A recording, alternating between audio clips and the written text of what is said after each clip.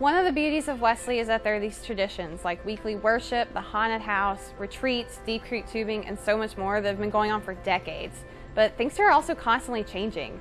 Every semester is different from the next, and that's something that makes campus ministry a unique church experience, something that you're just not going to find anywhere else. The faith journeys that are started and continued here are inspiring. Watch any of our worship services where the students are speaking and you'll see just that. The friendships that are made here make this place truly a family. And heck, there are people that have met their significant others here, and there are people on this planet that wouldn't exist without Wesley. Campus ministry doesn't stop having an impact on you when you graduate, and that's the beauty of it.